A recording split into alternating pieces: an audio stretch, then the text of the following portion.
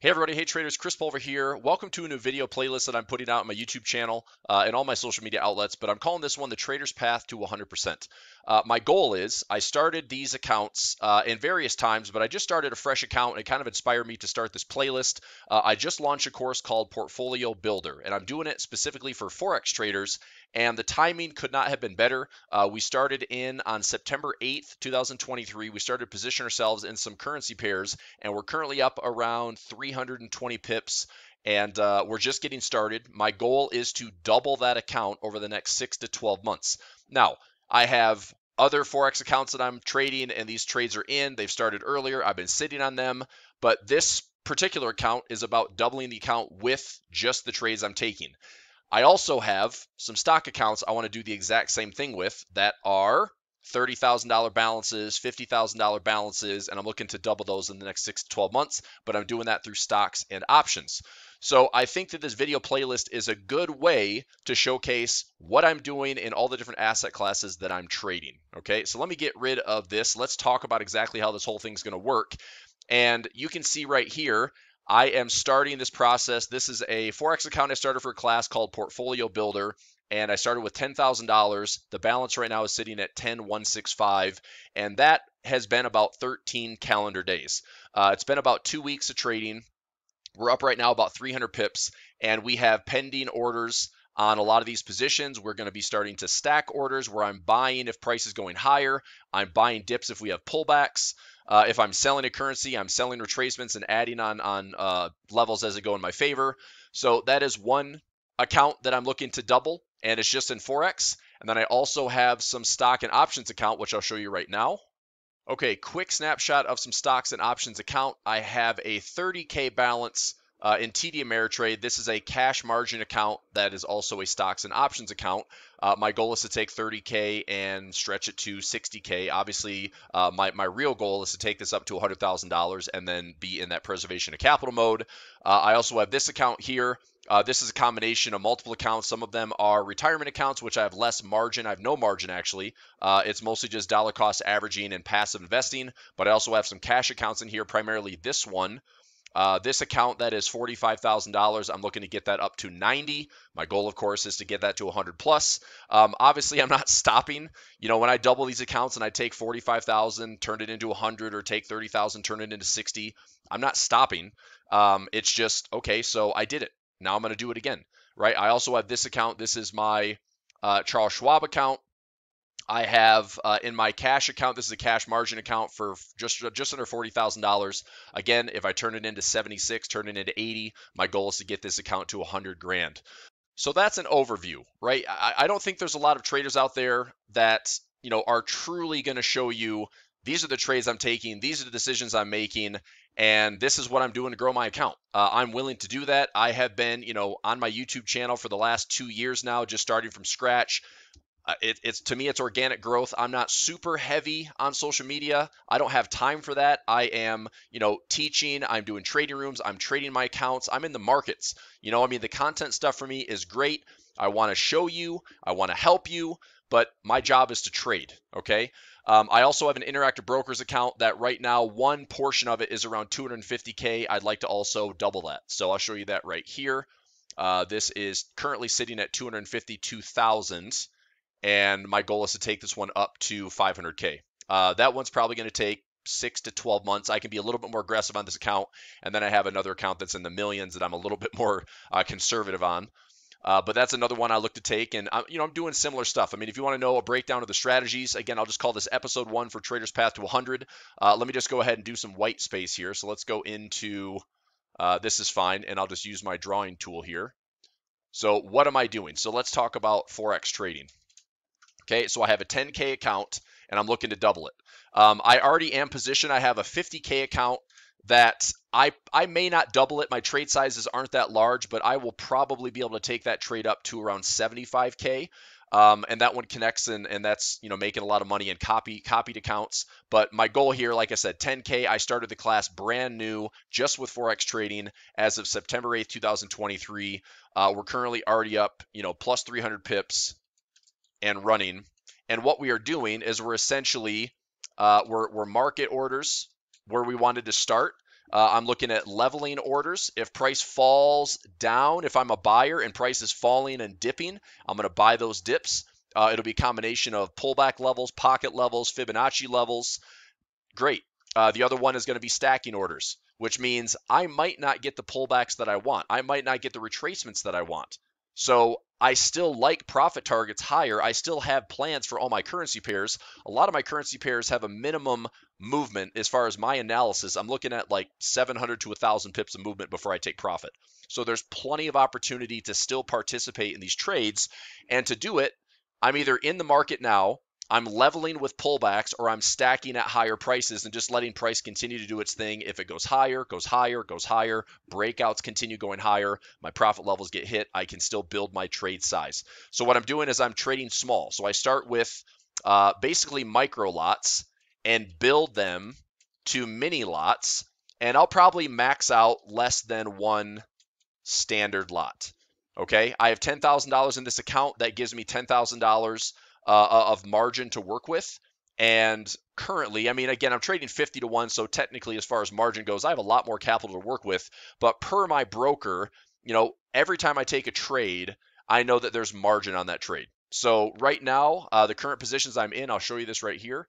Current positions I am in, my total margin on my positions, I'm using up about $590 right now in margin on a $10,000 account. So I've only used up about 5.96% of my margin.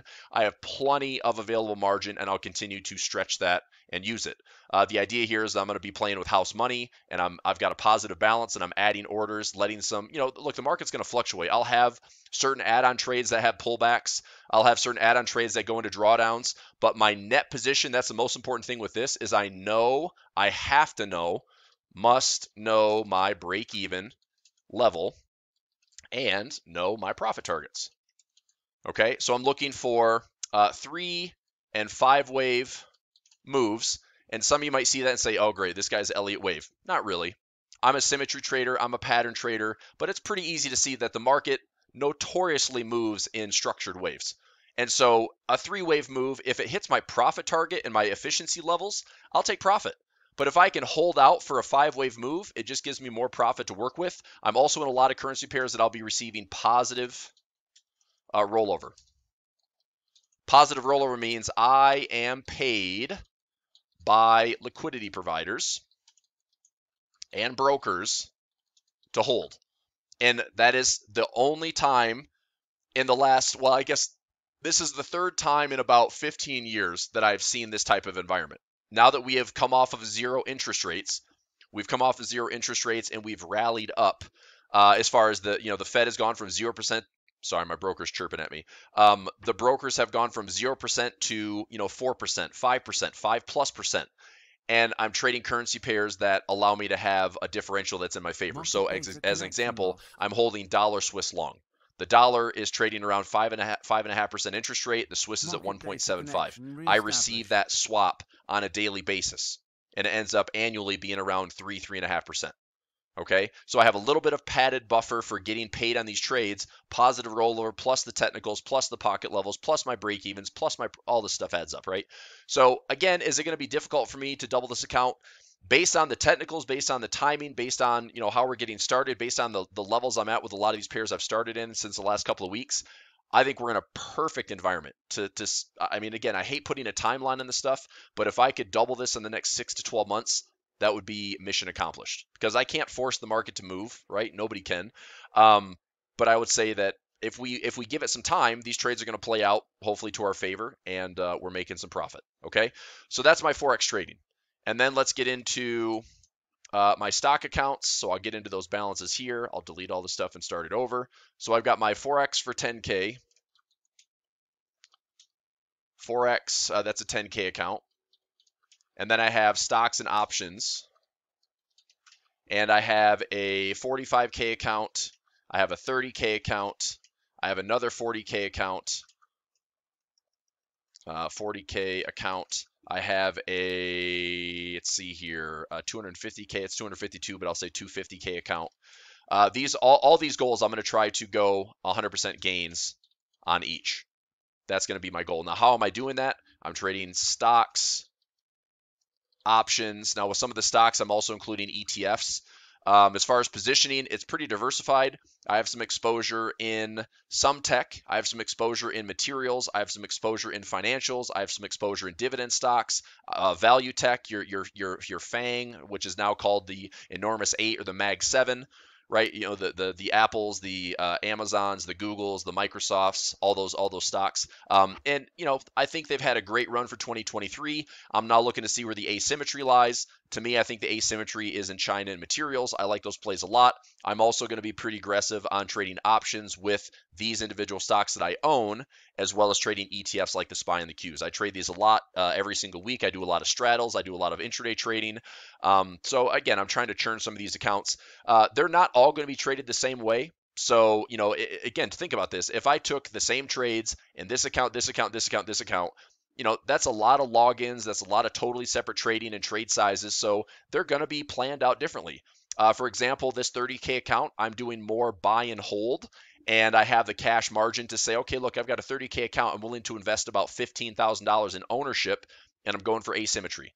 If I have 15K and I can get a 200% gain on some of these stocks, so I'm looking for, you know, 2x returns, 3x returns, 4x returns. And so I need to see, you know, I'm buying extremely low. I'm marking my 100% levels and my 200% levels. I'll take my profits. I can use options when it's appropriate. When it comes to the more liquid instruments and stuff that I don't necessarily want to own, like the SPY, like the Qs that are trading at, you know, the SPY is $440, the Qs are $370. You know, I can't own those. I can't control a bunch of options on those with ownership. So I just trade options exclusively. They're super liquid. They're pretty cheap to trade. And, you know, doing credit spreads and doing some straddles and doing some long options, things like that work out very well. Right? So they'll be traded all pretty differently, but this is a way for me to put in basically like a video blog. So it'll be episode 1, you know, Trader's Path to 100, and probably every week I'll post a new video and I'll just give you a spot check of where things are at. You know, if we're in consolidation, there's probably not a lot of traction. But what I'm excited for is I think the Forex side is doing really, really well, and I'm looking forward to seeing how that progresses over the next couple of months. On these accounts, there's going to be a time and a place where I'm going to be way more aggressive. Way more aggressive. It's not right now. You know, the markets seem to be, we've had this nice run through July. The markets have paused and hesitated in August, now through September. And so as we get into these future episodes, you know, it may not be about a bunch of ownership. It might be about lowering my cost basis. You know, if I use options to lower my cost basis, I still increase my profit potential. So let's say that I own a stock right here. If the stock goes nowhere, I don't necessarily gain on that position. So I just sit here and my P&L is about the same. But if I actively use options and I lower my cost basis, you know, I can do covered calls, I can do credit spreads, I can do all sorts of creative ways to trade options and make some money. So if I lower my cost basis, lower my cost basis, lower my cost basis, lower my cost basis, and eventually this stock, let's say it breaks out. Let's say the stock breaks out and we have a broad market rally and this stock benefits, or whatever it is, whatever this instrument is benefits. Well, if I just did nothing other than buy and hold, then my gain is right here, right? If I did buy and hold, then my gain is this. But if I use options and I'm lowering my cost basis and making money to get my break-even cost lower, now you can see that I've increased my profit potential. So rather than, well, the stock moved up 10% and so did my position, I could say, well, the stock moved up 10%, but my break-even is lower. I may have made 15 to 20%. And so I've talked to traders about this in my trading room about using, you know, the SPY, for example. I mean, if the SPY has 10 to 15% upside, my goal is to make 25 to 30% on my gains, right? And if that helps with a broader market rally and individual stocks rally, you know, 40 to 50%, fantastic. I'd like to take that 40 to 50% and try to double that as well. So I'm trying to use options with the leverage they provide to increase the juice on those gains. Again, trying to be patient, trying to make sure that I'm technically, you know, getting in with proper timing. Options can be slippery that way. If it's wrongly priced or if it's wrongly timed, that doesn't help me. That is episode 1, Trader's Path to 100%. I'm going to keep it at 100% because these are all my accounts. So when it's all said and done, what's going to be exciting is, okay, so I have, you know, a 20K balance here, and I can say mission accomplished. Well, it doesn't stop there. I can say, okay, so we have a Trader's Path to 100% mission accomplished year 1. And then my next video series is Trader's Path to 100% year 2. And I just keep this vlog going because why not? why wouldn't I do this as long as I feel like there's runway to do it? These accounts are not too big to go after these type of gains. Okay, so if this is 90K, this one is 60K, this one is 80K, and this one is 500K, great. And obviously this is close enough where why not get to 100, right? Why not get to 100? Why not get this one to 75 to 80? So I'm not just stopping and I'm going to close up shop. It's like, oh, I did it there. I'll showcase it. I'll show off. Look, this is a real, genuine look at how a real trader trades. I've been in the markets for a long, long time. I've been trading stocks since 2000. I've been trading, Forex since 2007. I've been trading options aggressively and actively since 2015. I've been in crypto since 2016. I've seen a lot of assets. I still like trading stocks. I love now the combination of stocks and options. I love trading Forex. To me, this is a way to be a well-rounded trader that has seen a lot in the markets. I've traded the dot-com bubble. I traded the great financial crisis. I've traded, quantitative easing, quantitative tightening. I've traded downgrades. I've traded Brexit. I've traded through all sorts of stuff, flash crashes in Forex. So I have seen a thing or two. And what I have learned a lot over the years is there is a time and a place to be aggressive. There's a time and a place to be conservative. There's a time and a place to know that what's the best thing you can do for your account. And right now, I think in my stocks and options account, it is lower my cost basis, play defense, be protective until I feel like we have the coast is clear, broader market direction. And if I have a better direction and sentiment is improving, then I could be way more aggressive, way more aggressive. And that doesn't mean necessarily taking on risk. It just means I can have more of my strategies involving directional plays that make me a lot of money a lot faster. It's tough when the market's sideways. It's tough when we have low volatility. And as far as the timing of this video series, I might not double all these at the same time. In fact, that's highly unlikely. And it might take longer than 6 months. It might take longer than 12 months. But the point is, I want to do this video series and offer it up to any of you that are willing to watch and follow along, ask me questions. So here's one thing you can say. If you want to join me for this, if you want to follow along with this, just subscribe to the YouTube channel, like and subscribe, all the stuff, notification bells, join my Discord channel. It's all free group chat. It's all for you. I'm not asking for anything, right? The point is, if you want to see how a real trader trades, look, I work for a hedge fund. I trade for myself. I've traded for other people for a lot of years. I'm decent, right? I'm good at this. I do it for a living.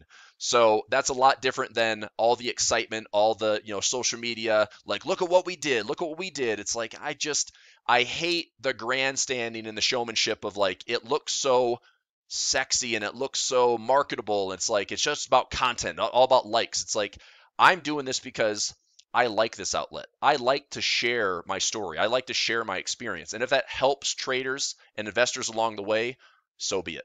That's what I'm going for. I'm accessible. I teach thousands of traders in my trading rooms, and I've been doing it for years. And if this is a nice way for people to find me and jump onto something else and have this be something you can keep tabs on, and maybe it helps you make some decisions. There will be times where maybe I'll be frustrated. You're going to see the emotional highs and lows that come with trading.